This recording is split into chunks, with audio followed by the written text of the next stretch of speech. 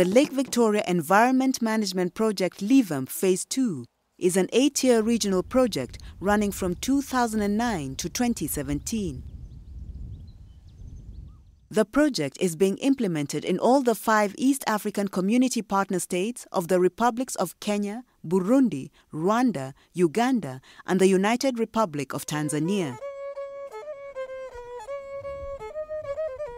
The project is implemented in 3 phases, referred to as Adjustable Program Lending. Kenya is in the process of implementing Phase 2 of LEVAMP, and upon satisfactory implementation of this phase, it will then qualify to implement Phase 3.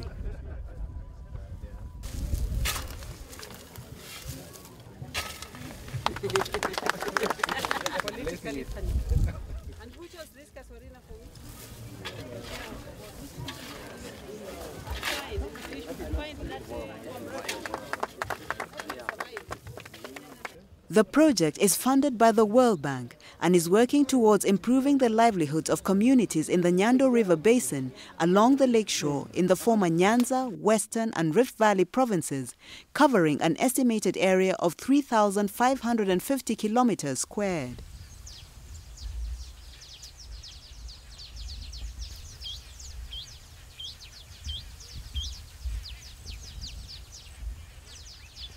Through LEVAMP projects, we are focusing on conserving most of the wetlands in the basin through community activities. And we are encouraging communities to identify those wetlands that are very important so that we support them to come up with the measures that will go towards ensuring that we conserve our wetlands. Lake Victoria is facing at the moment so many challenges, and one of the causes of the challenge of these problems is due to degradation of our catchment, deforestation, wetlands destructions, soil erosion, and the pollution from both the urban and the rural areas. So this project is working with the communities to try and reduce this stress through conservation activities.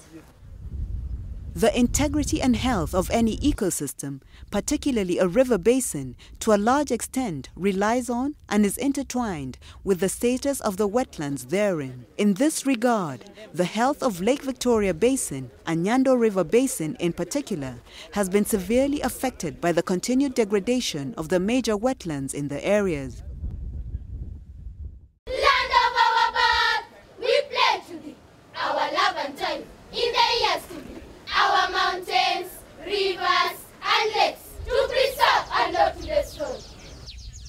To reverse this trend, Lake Victoria Environment Management Project 2, whose objectives are to improve collaborative management of transboundary natural resources of the lake basin for the shared benefit of East Africa Community Partner States and to reduce environmental stress and enhance the Lake Victoria Basin's ecological integrity, has developed a comprehensive management plan for the wetlands. The 4 wetlands lying within the basin that are earmarked for development under the management plan are Ombei, Dienosioyet, Kingwal and Koyo wetlands.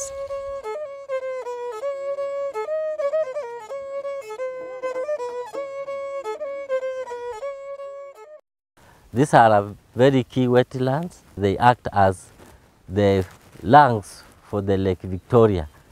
And by conserving these wetlands, we are likely to save the lake by ensuring that the water that flows into the lake is filtered before it is released.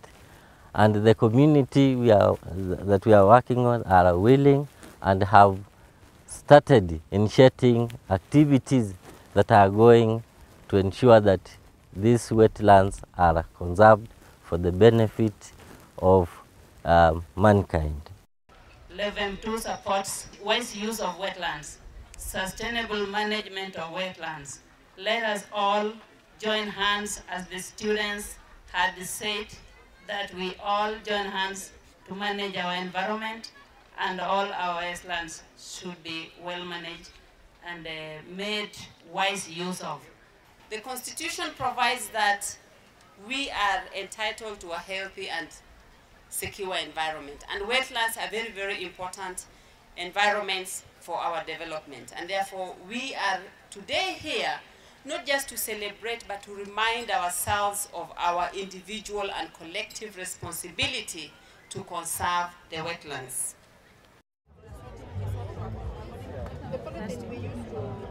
The management plan is in line with the Ramsar Convention, which emphasizes on 7 key aspects, including reconnaissance survey, stakeholder analysis, resources analysis, vision and action plan development, zonation, monitoring and evaluation, and finally, launching the management plan.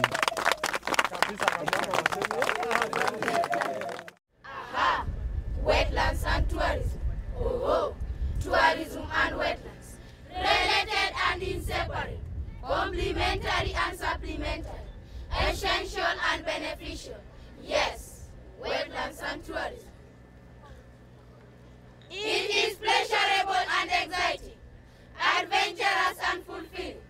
The beautiful flora and fauna provided by our wetlands, the lovely hippos and sitatungas, beautiful species of birds and snakes, with reeds and omburi to balance, melons and kunde to feed.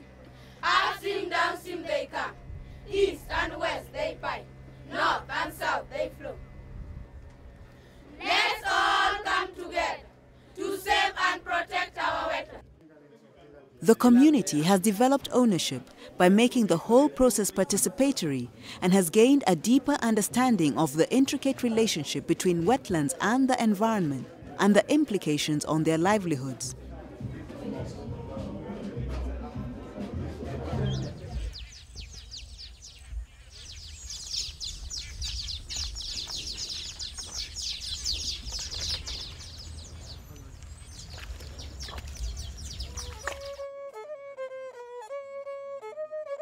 The objective of this component is to reduce environmental stresses from the lake basin through the implementation of non-point pollution mitigation and prevention measures.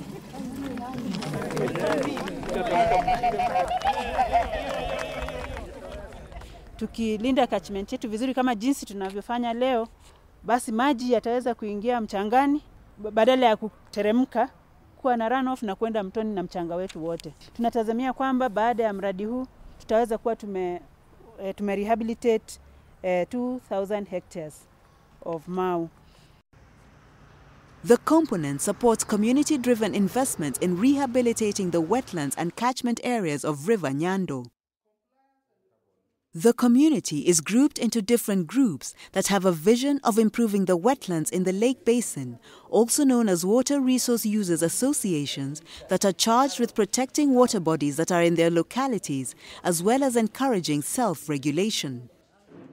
The reason for developing this plan is that we want to ensure that wetlands in the basin are conserved, because it's an area where water is conserved. So by conserving these wetlands, we are sure we'll be able to conserve our water. This is also a very important biodiversity area where we have some unique animals that are existing in these wetlands. By conserving these wetlands, we'll be able to save these endangered species. We are sure these animals will get a habitat to survive. It has been proved that when you pass any polluted water through the wetlands, they are able to filter the pollutants out, and what you get is clean water. We are now focusing on River Nyando, where it starts from the highlands up to goes to. The plan will be used for creating community awareness of key environmental issues of the Lake Victoria Basin and the benefit of their participation in the wetland management.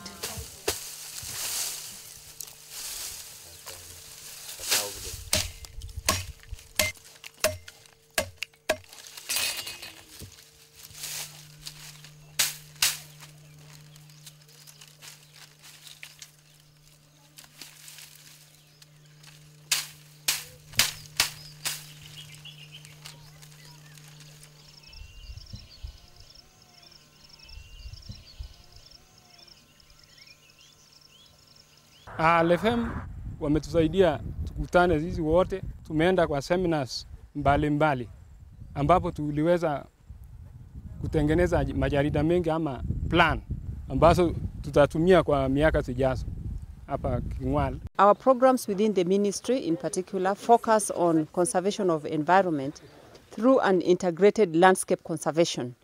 That includes focusing on the type of trees that can be planted along the rivers, how we can conserve our rivers. When we have looked at some of the rivers around, there's no water flowing in those rivers. It is red soil going down Lake Victoria. But we want to say that when we work together with communities through structures such as Water Resource Users Association, community forest associations, we can be able to conserve and protect the environment and ensure that there is food security despite climate change.